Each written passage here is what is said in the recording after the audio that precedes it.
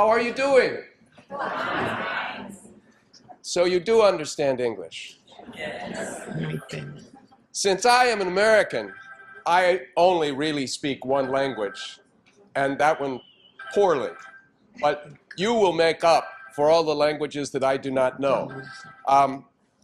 Let's wake everybody up with the sound check.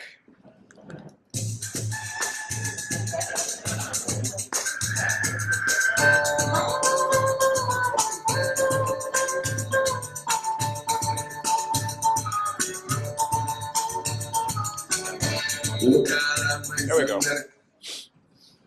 Yeah. All of your questions will be answered if you go to markturner.org. So what is my name? Right. That's all you have to remember. markturner.org. There are papers. There are video recordings. There are question and answer sessions. There's my email address. There are my research teams and so on. I would really like to thank the organizers, the Federal University of Rio de Norte, the Brain Institute of the university, and all of you have put in so much work to make this, this happen. Today, we're going to talk about creativity and innovation. And tomorrow, we'll talk about how to communicate about creativity and innovation, although I can do this in any order. If anybody has any questions, we'll just do it a slightly different way. Now, I want to point out that we need to have major initiatives to publish more and share ideas in creativity and innovation. And I have an offer for you.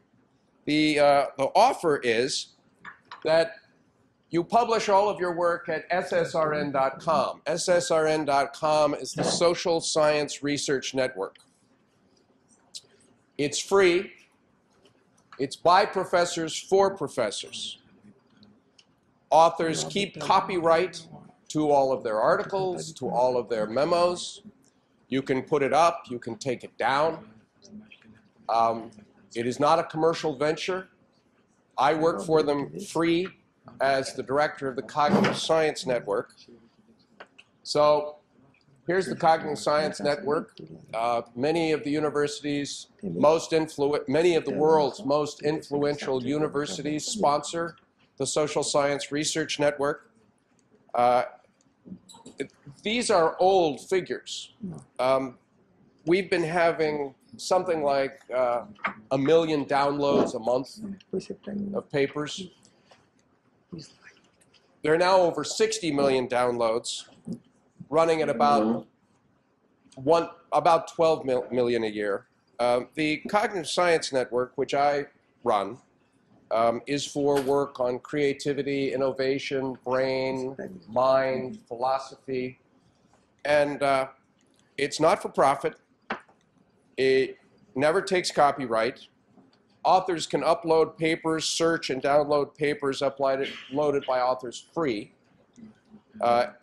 You can post a working paper there, and when you do, it doesn't count as a publication. So if you want to publish it in a journal, you can then publish it in a journal. You can take it down. You can leave the link. You can do pretty much anything you want. Now, here's an interesting point. Papers can be posted in any language, including Brazilian Portuguese, with all of those hundreds of thousands of academics that want to look at them. All you have to do is translate the title into English, and a little abstract in English, right? But even the title and the abstract can be Brazilian Portuguese. So if you go to my web page, for instance, it will very frequently say download, download, download, download. And if you click on that, it goes to the Social Science Research Network, and they host the paper. Everybody gets an author page. So here's my author page on SSRN, and you can make one. And then everybody can find all of your papers, right? See, here's a listing of my papers. This is what happens when you click on a link. You get to see, here's the abstract for the paper, and so on. We have very sophisticated search facilities so that you can search throughout the social sciences. And we have an arrangement with Google so that things that are in the Cognitive Science Network, the Social Science Research Network, get a very high posting. We send out alerts on new papers. As you can see, if you type in Cognitive Science Network, we're the first thing that comes up in Google. So what a lot of people do is have their own web page, and then on their web page they post links so that you can download. The motto of this is tomorrow's research today. And all of you with your little personal devices right now could establish accounts. It takes about 1 minute. You can put up anything you want. You can let people know about it. You can share it. You don't have to host it on your servers. I started doing this a while ago because as I go around the world, one of the problems we find is that people are not aware that other scholars in other countries are working on very similar issues. And it's difficult to get the books and it's difficult to get the articles, but that excuse is finished. That's all over. It's free, it's available, it's fast, it's run by professors, and I hope if you want to find a way to get your research known in the world, that you have a look at this. This is a good way to do it. So let's talk about creativity. One of the largest scientific problems with creativity is why there should be any, right? We all know about biological creativity. Natural selection and other evolutionary mechanisms can make interesting new species that can do things, that can spin spider webs, that can fly. I can't spin a spider web, and I can't fly. I can't echolocate like a bat and find the insect and eat it. I can't even photosynthesize like a plant, right? So we know these biological mechanisms for creativity. But something strange happened. Maybe 100,000 years ago, maybe 50,000 years ago, somewhere, human beings took an extra step in mental ability. Human beings began to put together things that don't really go together. They began to blend very opposed things. So here's a stone, but the stone is a woman. Now I assure you, I know a woman and a stone are not the same thing. Very, very different. That's very important, in case you didn't know. It's very important, right? Also, women are not this high, and they move. But here's a stone that is static, lifeless, and about this big. And you can blend that with the concept of a woman and have something that looks absolutely normal to you, but that no other species makes. You begin to have, in the archaeological record, evidence for an amazing leap. Maybe not all at once, maybe gradual. I don't have a time machine, but if I had a time machine, I would go back 50,000 years and look around to try to see how this happened. You begin to get dressed, not just to stay warm, which is already an interesting thing, but to indicate social status. Begin to get burial, like this. Begin to get representations in the caves. Now, to give you an idea of how recent this is, human beings separated, or the line that produced us and the line that produced chimpanzees, Pan troglodytes and Pan paniscus, those are bonobos, separates about 5.5, 6 million years ago, something like that. 2 million years ago, we get the genus Homo. About 150,000 years ago, we get anatomically modern human beings. In other words, people who have your organs and your skeletons, right? And about 50,000 years ago, we begin to get evidence of cognitively modern human beings, all of these archaeological records. Now, 50,000 years ago in evolutionary time is nothing. It's a blink of an eyelash. It's nothing. Evolutionary change, evolutionary creativity takes a very long time, millions of years, to put together these species. But human beings develop a mental ability to put things together, and suddenly we have this creative explosion. Culture becomes possible. And cultural evolution, cultural creativity moves much, much faster than evolutionary creativity. Think of it, almost all the things you care about, law, science, mathematics, technology, painting, art, religion, fashion, all of that's been invented in, a few thousand years, just yesterday, just nothing. In a fast and quick cultural move. Other species are very impressive. We can talk about the instincts they have. We can talk about how brilliant dogs are. Audiences love it when I talk about how brilliant dogs are. Who owns a dog? Yeah, you know how smart dogs are, right? But human beings move much more quickly and across vast ranges of time, space, causation, and agency. And biologically, this is very strange because we are just another great ape. If an anthropologist from Mars came here and looked at us, they would think that we're, another great ape. We have the common mammalian brain. We have the common primate brain. We are just another great ape. But we're a great ape with an amazing ability for cognitive creativity. So an example of this kind of creativity is the lion man. The lion man was found in the 1990s, but it was in shards, right? These shards were found in a drawer in the 1990s. It was really found in like 1932 in Germany, these little shards. And when they reassembled it, they got this. Now the lion man is about, this big, right? It's carved out of an antler. And it was found in a cave in Germany, okay?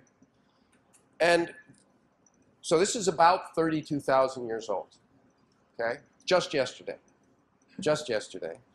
And it really has sparked an awful lot of interest among paleoanthropologists and archaeologists. So if you look at, let's see, this is from Science.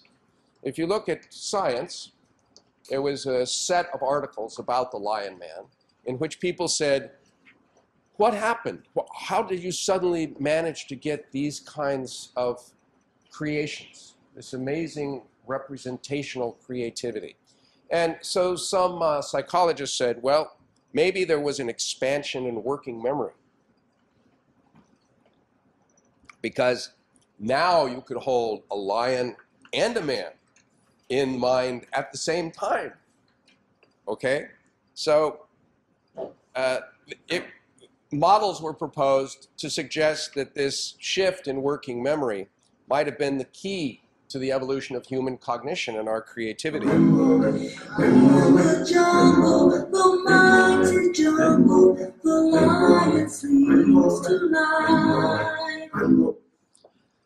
But I think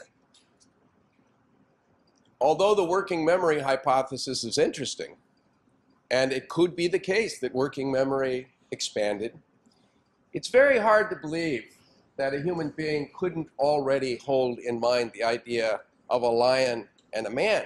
Because when a lion eats a man, or a lion kills a man, you've already got them both in mind in a little story. The most interesting thing to me about artifacts like the lion man is it puts together a lion and a man. So you have a lion and you have a man. And remember, a woman is not a stone. Well, a lion is not a man either, and you shouldn't get confused. It's a very bad idea, evolutionarily, to fail to distinguish a lion and a man. You shouldn't put them together in some ways, right? but we do.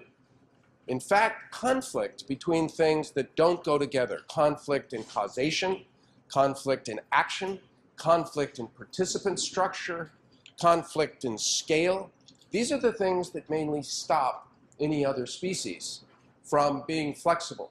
But human beings seem to specialize in putting together things that don't go together. I would point out that we're here not just putting together a lion and a man. We're also putting together the lion and the man with the little antler and carving. Somebody carved this antler. Now, human beings don't come into existence by carving, right? Human beings are not made up out of antler, right? You shouldn't put these things together. But in our world, not only do we put together a lion and a man and have a totemic representative that can inspire our thinking about our identity. We're lion men, we're lion people, we're fox people, we're bird people, we're whale people. We also can put it together with materials and now make representations. So the lion man is not the antler. The lion man is an idea you have of a ferocious, upright, powerful entity who moves. This is an external representation. And they're all over the place. So now Pygmalion sculpts his dream girl, and then she becomes real. All of these things suddenly become available. So there's a lot of work on that. And what I want to say about the time scale is this.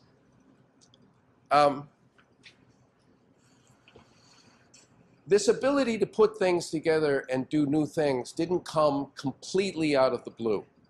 There had been some of those abilities before for a long time, since maybe Australopithecus, right?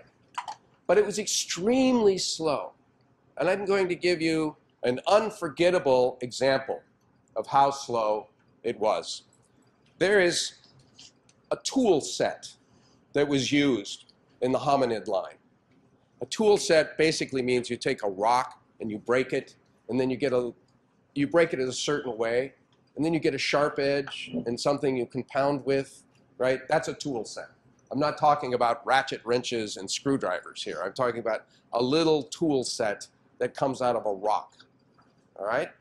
Well, the Oldowan tool set was invented in the hominid line, right? And it was used across the Homo genus, and it was everywhere the same. Everywhere the same, this little tool set. Now, if you give that tool set to a child, and I saw a child last night playing. Child was very inventive, did all kinds of things, pretended to be a lion man, right? Then switched into kung fu. Second after second. But if you give this tool set to a child, the child will do something new with it in 5 minutes. Come up with a new way to use it, invent something. This tool set took a long time to invent, and once it was invented, it lasted for a period without change. No innovation, no creativity. Can anybody guess how long it lasted like that? Let's have one guess. Who's courageous? One guess. 10,000. That would be a long time. 10,000 years with no change. No change. Not one change. The answer is 800,000 years. I want everybody to say 800,000 years. You. 800,000. Now think about that. Now, baby, child, 5 minutes. Before, 800,000. Yeah, okay, so that's the kind of difference that we're talking about. Somehow, human beings took an extra step up this ability to integrate ideas, and suddenly everything exploded. So the theory I'm talking about today is that there was a development, an evolutionary development since early mammals of the ability to put things together, and it moved very slowly. But when humans got to the advanced ability to blend, it just exploded. And out of that comes a great range of human capacities that all feed each other. So I'm going to give you an idea of coming up with a new notion, right? So suppose I mentioned to you that I have a stockbroker brother-in-law, and he lives in San Francisco. That's in California, that one.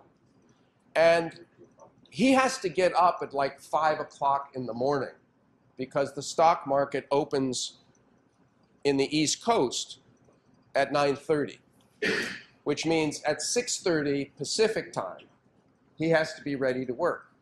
Well, I never get up in the morning. The only time I see 6:30 in the morning is when I've stayed up all night, right? So I can say, if I were my brother-in-law, I would be miserable, right? Now notice, I am not my brother-in-law. It's very important not to confuse those two things. And I'm not miserable, and he's not miserable. But when I say, if I were my brother-in-law, now there's somebody who's me but my brother-in-law, but not really my brother-in-law. Only some things come from me, not my job, because now then I couldn't be a stockbroker. And only some things come from his side of the idea. Obviously, his family relations don't project down to this me being my brother-in-law, because if they did, then I would be my own brother-in-law, and that's taboo. That's not allowed, right? And there's a new feature. This person in the blend is now miserable. Notice, I'm not miserable, he's not miserable. You blend them into a new person, and now that person is miserable. Where is this person? This person is not here to be seen. This person is a new idea. The misery is a new idea. And you all get it just like that. Very, very quickly. So what I'm talking about is the amazing ability human beings have to hold two ideas in mind at the same time. This is already a cognitive scientific problem.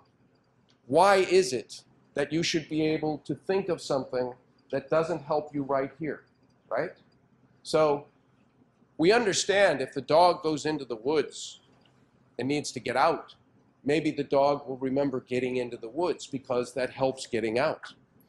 But you can think about the time that you flew to Europe. You can think about the dinner you had last night. You're not having dinner. You're sitting here listening to me. I'm looking at you. Why should you come up with these memories of another time? Why don't you get confused, right? So this is a huge problem in cognitive science, studied by many people. But what I'm talking about is the fact that you can link two things. So there's an I, and there's my brother-in-law, and we're both human beings, so we have a framed link. There's an analogical link. And then we can project from these two ideas to a new idea, me as my brother-in-law, that has new properties, is miserable, not in the original ideas, right?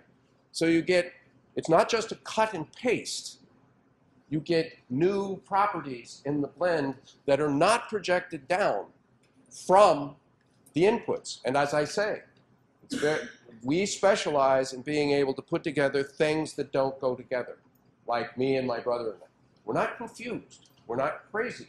But we can come up with a new idea doing it this way.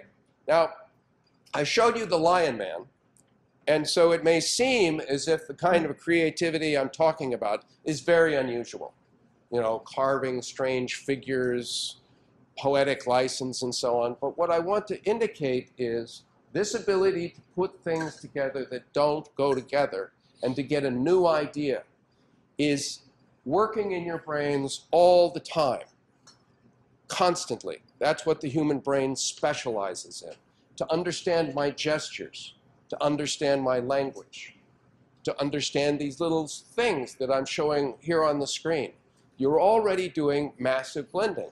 Notice I say things like, well, you take one idea. Does that look like an idea to you? That yellow circle? No, that's not an idea. But I say you take one idea, no problem, and you take the other idea. Those aren't ideas. I say, and you have a connection. Does that look like a connection? No, it's some black dots. But you're able to make a representation blend and hold it and move it and play with it. You're doing this all the time. So I'm going to give you an example of something that we wouldn't notice as a blend, but is really a very powerful blend, very powerful new idea. We can't live without it. It's everywhere. And it's part of a pattern that human beings use all the time. It's called the cyclic day, okay? Now, you know about a day. Dawn comes around again, right? Everybody knows about the day. The day will come around. We look out. But I want you to think about your experience of a day. You go through the day. And then what happens is you go through another day. And then you go through another day. And then you go through another day, and another day, and another day, and another day, and another day, and it never stops. It just goes like that. Your experience of days is just on and on and on and on and on and on. So you have all these different days. They stretch across time. They stretch across space. They stretch across agency. They stretch across causation. All these different days. And there are analogies across them. You know, the sun is in the sky today, and the sun was in the sky yesterday, and the sun was in the sky the day before, and the sun set, right? There are analogies across all these days. There are also disanalogies. You never have analogy without disanalogy, right? All of these days, they're all very different. It's very important not to be confused, not to think that today is yesterday or today is tomorrow. Because if I thought today was tomorrow, then I'd have to be giving both talks at the same time. Not good. Well, here's the pattern, just one generic blending pattern that we use. We take the analogies and we compress them to one thing. Now, instead of lots of things, we have one thing. And that's the day. And you project the disanalogies to change for that thing. Now you have the repeating day. This is very important. No day repeats. If you woke up in the morning and the day was exactly as it was the day before, you would think you went crazy. There's a movie called Groundhog Day, but even then, not every day is the same. It just starts the same way, right?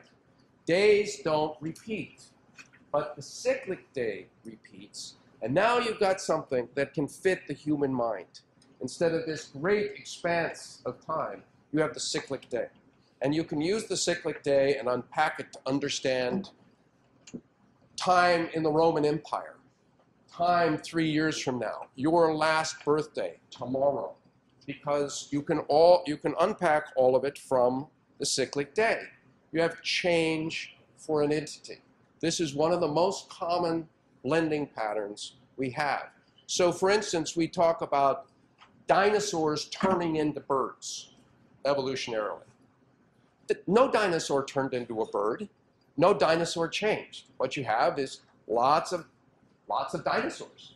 And there are analogies across them, and there are disanalogies across them. And you compress all those dinosaurs down to the dinosaur. And all of the disanalogies down to change. We say the dinosaur changed into a bird, turned into a bird. You watch this kind of pattern, taking lots of things that shouldn't go together and compressing them down into one thing that then changes. It's very common to us. We do it with calendars, we do it with the year, we do it with the presidential election cycle, we do it with graduation every year in a university. Every year starts with commencement, convocation, and ends with commencement, right? We have a cycle for the year, we have a cycle for Christmas. Now, here's another kind of blending compression. There was a man named Hikam El-Garouche, and a while back, he set the world record in the mile. The mile is an English measure, right? He's a very fast sprinter. And the New York Times wanted you to understand how fast he moved, right? And in order to show you that, they made this little graphic, and they took the fastest milers from the previous 5 decades, and they put them on this track where they would have been when Hikam El-Garouche crossed the finish line if they had run at a constant speed. So here's Roger Bannister way back here, who broke the 4-minute mile record in 1954, right? Now what's happening here? Well, we have all these different input spaces, 1954, 1958, 1967, 79, 85, 1999. These people never ran against each other. Some of them never met each other. But now you can take all those different spaces and project them down to one track and put them all on one track. And now in the blend, I have something I can understand. I can say, for instance, things like Hikam El-Garouche defeated Roger Bannister by 120 yards. And everybody immediately understands. This is the easy thing to understand. This is not the math problem. This is what you get instantaneously. That helps you understand the whole article. No one says to me, Professor Turner, you are insane. Roger Bannister and Hikam El-Garouche did not run against each other. How can you say that Hikam El-Garouche defeated Roger Bannister by 120 yards? It's because we have this new idea with emergent properties. I can notice how strange this is. Up in every one of these spaces, these people were not only winners,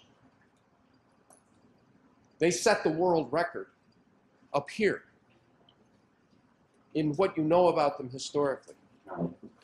But now down in the blend, they're losers. They are winners up here, they come down and they're losers down here.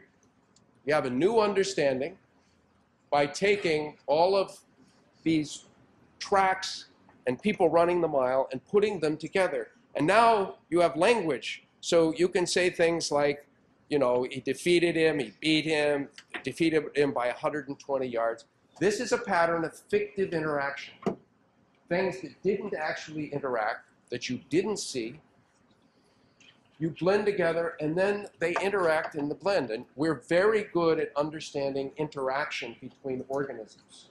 So if we can take things across time, space, causation, and agency, where there isn't any interaction, and compress them down in a blend to something we understand where there is an interaction, with lots of new ideas in there and new features, like defeating and misery, things like that, then you can hold on to that and carry it with you and expand it to understand things that otherwise would be too hard for us to grasp. There's a lot of work on fictive interaction. Just reference it here, but you can go to, where can you go to find out about all this stuff? Anybody remember?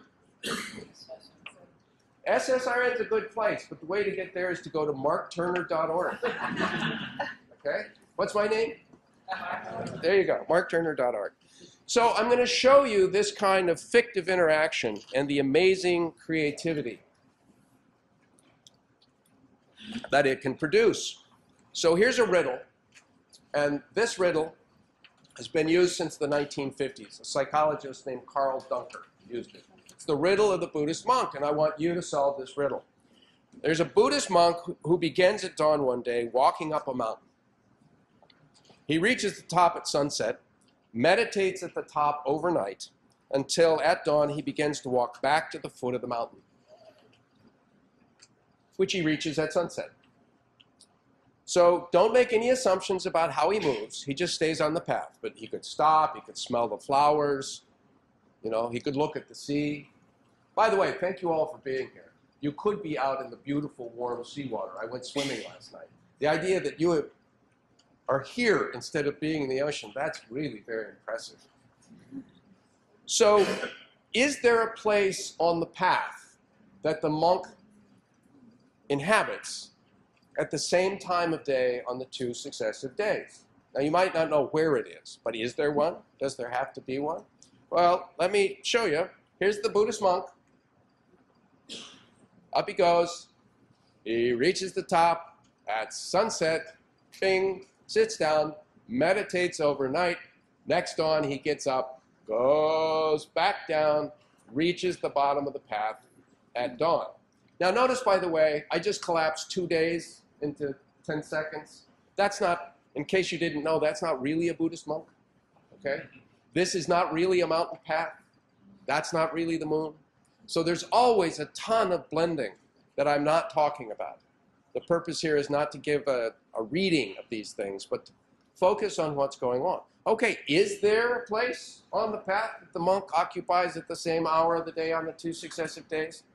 Well, I won't embarrass you. I've had lots of mathematicians say, well, there could be, but that would be accidental. Or, well, if you make the assumption of constant speed, but no assumption of constant speed, right? And you can go to markturner.org and look at blending box experiments, and I give 3 mathematical proofs of what I'm about to show you. Suppose you take these 2 things that shouldn't go together, one day and the next day. You shouldn't confuse them. You shouldn't confuse an ascent with a descent, right? And now superimpose them, overlap them. All I did here is take my flash file of the little Buddhist monk and clip off the second half and lay it over the first half. Are you ready? Here we go. It's dawn. You superimpose the 2 days. So at dawn, you have 2 monks, one at the top and one at the bottom, right? They traverse the mountain path. They have to meet somewhere. And where they meet is the point that they occupy at the same hour of the day on the 2 successive days.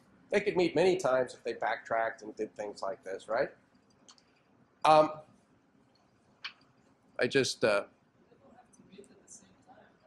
Oh, they have to meet at the same time, because the way I got you to do this is by projecting so that the times are connected across the 2 days, and you project down the time into the blend, and you keep the time constant. Now, what's interesting about this is it's true even if you don't do it that way. You could have the hopping monk. You could project it down differently, but people don't. They don't do that. They keep what we call the topology constraint. They keep the time-space adjacency, the time-space ordering. They keep that constant as they project down into the blend. And I want you to notice something else. There's a new feature here, and I can refer to it, and that's the meeting. In the original story, there's no meeting. There's no interaction. In the ascent, there's no meeting. In the descent, there's no meeting. In the ascent plus the descent, there's no meeting. But when you blend them, now they meet. You have a new feature, and you have language. You can say, oh, the place is where the monk meets, and then you say, himself. Now you have a reflexive, which is not grammatical for the original story, because there aren't 2 monks that are identical. But now in the blend, there are. So what's happened is you get these 2 input spaces, lots of connections across them. You project down. Notice you bring down the 2 monks, but you don't collapse them, even though they're identical. You bring down the 2 mountain paths, but you do collapse them into one path, right? You bring down the 2 dawns, and now they're the dawn. You don't bring down lots of things. You don't project down lots of things. You don't project the date, the calendrical date. And you also don't project a whole lot of things for the monk. You don't say, oh, well, he would never meet himself, Professor Turner, because as he's going up the hill, he sees himself, and he freaks out, and he's terrified, and he runs in the other direction. Notice, you never did any of that. You didn't project that down. So you don't bring down everything, and there's new stuff down there. And when you get down there, then you have meeting and so on. So what I would like to say is it may well be that you have more working memory evolutionarily, just as those anthropologists thought. And this is helping you blend. The more you can keep in mind, the more you can blend, the more grist you have for blending, because you're not controlled by your present environment. Your present environment usually doesn't have things that don't go together because they're all just right here, right? But if you can combine something in perception with something in memory, then you can really get two things that are in massive conflict. So having better memory might help more blending. And the better you are at blending, the more evolutionary advantage there is to having that kind of memory. So these two theories of working memory and long-term memory go together. Now, one of the things that human beings are exceptionally good at is social cognition, understanding other minds. This is very, very creative. So the truth is, no one has any direct access to anybody else's mind. In cognitive science, in neuroscience, in psychology, we're always trying to talk about minds. But just look at me here, right? What's happening? A few photons are striking your retina. A few longitudinal waves are striking your ears. You can't see my mind. But when you look in my eyes, it seems as if you can see my ideas. My eyes don't just look open. They look alert and interested. But you can't see alertness or interest or boredom. That's an inference. How do we get that inference? Well, we have ourselves and we have other people. And you know, they look a lot like us. There are these analogies. But I know certain things about myself. That is, when I walk and move like this, it's because I perceive this and I don't want to hit it. So when you do that, I think the same of you. Or when I look at something and I react, well, I move like that, I think I'm reacting to something, right? So when I see you do it, I think it's this. In other words, I can take what I know of my mind and what I see of you and put them together, and now you have a mind. You're not just moving. You're not just acting.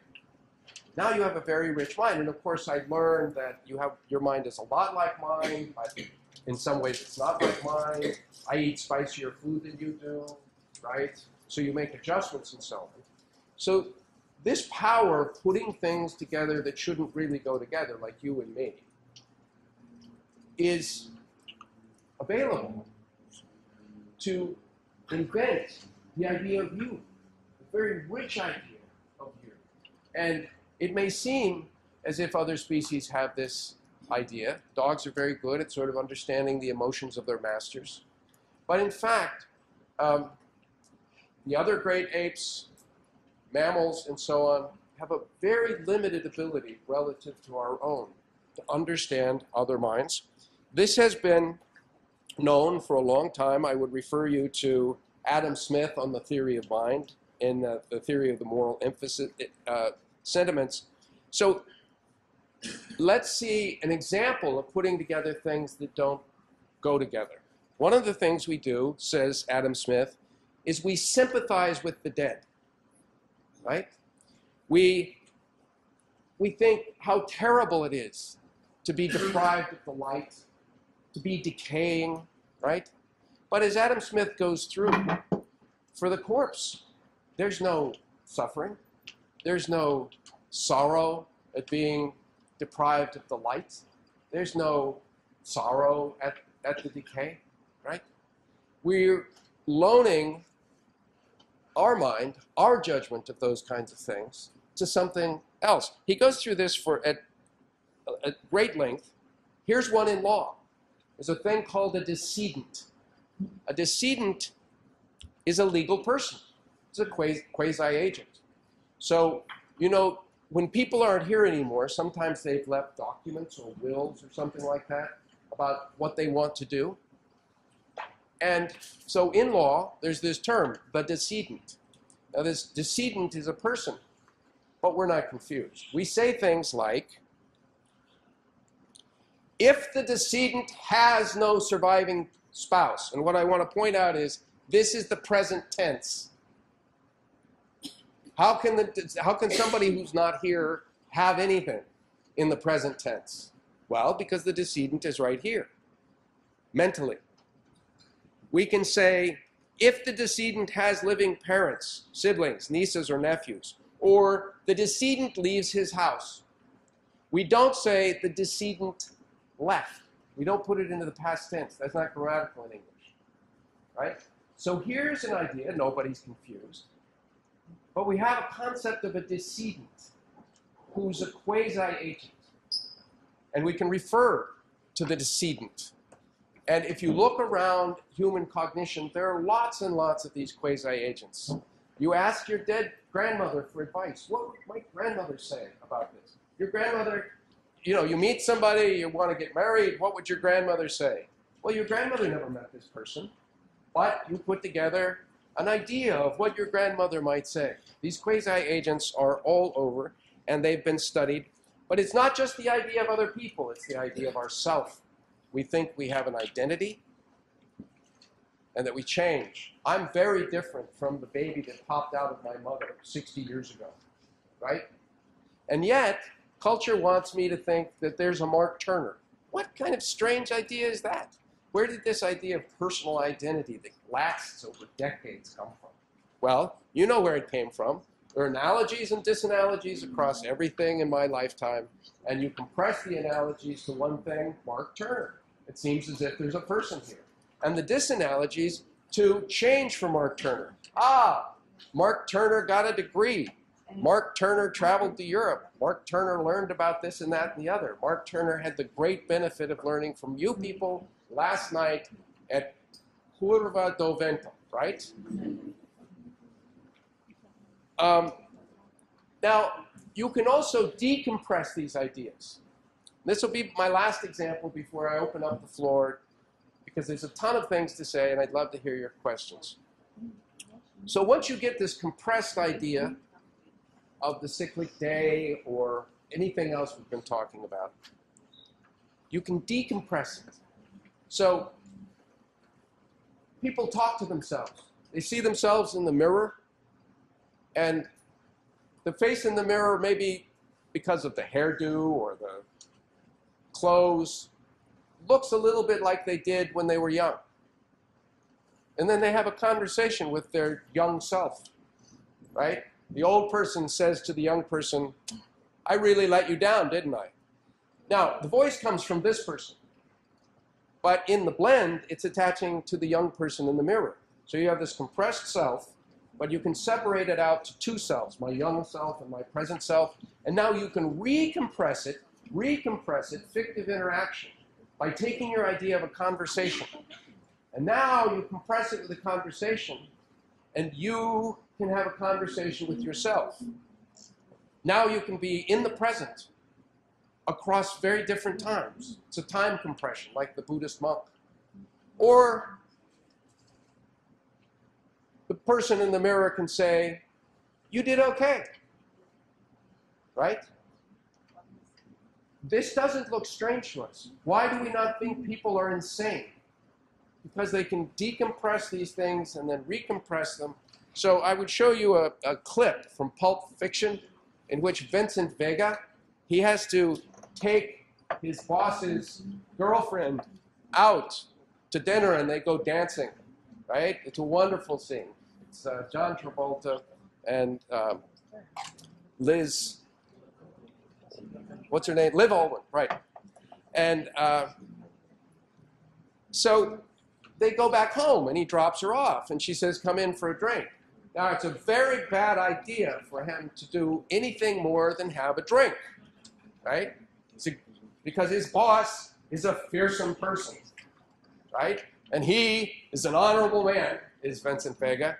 So he looks in the mirror and he says to himself, one drink and leave. Don't be rude, but drink your drink quickly, say goodbye, walk out the door, get in your car and go down the road. It's a moral test of yourself.